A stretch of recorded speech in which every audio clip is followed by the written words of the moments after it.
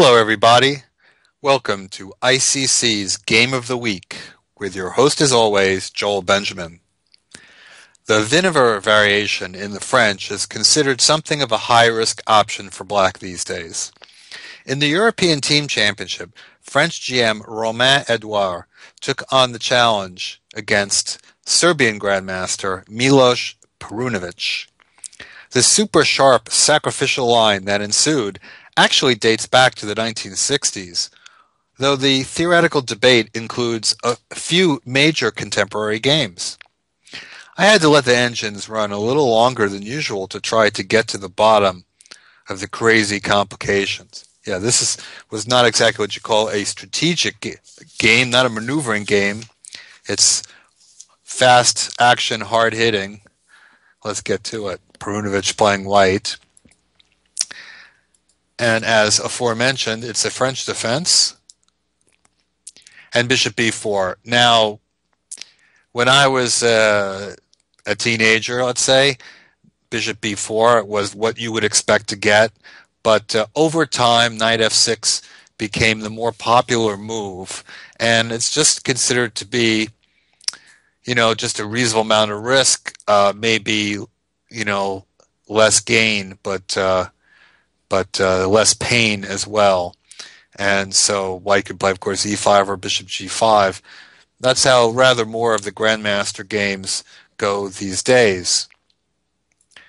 But bishop b4, certainly a challenging move. Black can expect to give up the bishop pair.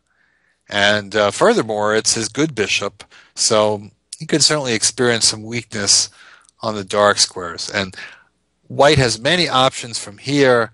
Knight e2, a3, bishop d2, you name it. But far and away, e5 is and has been the main move.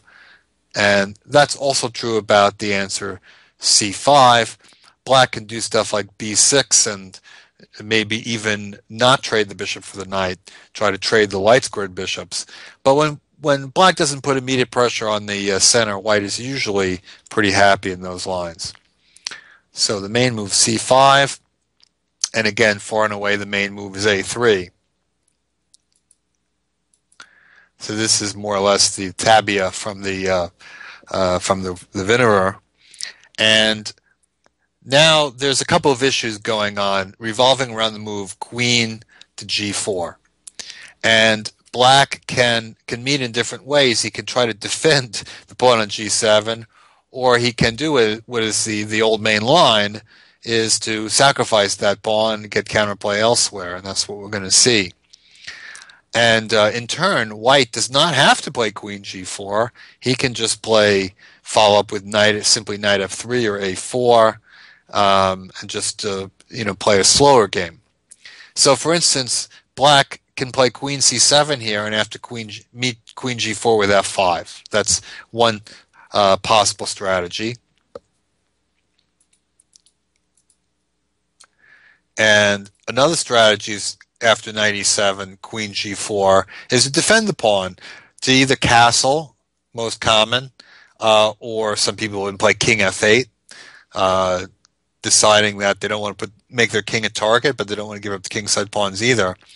But more likely, black is going to sacrifice that pawn. So queen c7 is kind of the main move. But a lot of people take the pawn on d4 first, and that's what we see in this game as well.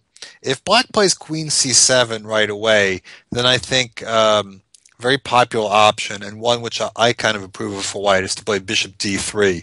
And the reason behind this is that trying to get a little development in before grabbing anything. If c takes d4, then knight e2, defending the c3 pawn, and white is ready to either recapture on d4 or take the pawn on g7. In this game, black takes on d4, and I've noticed that in a lot of games, black answers bishop d3 with the queen coming to a5.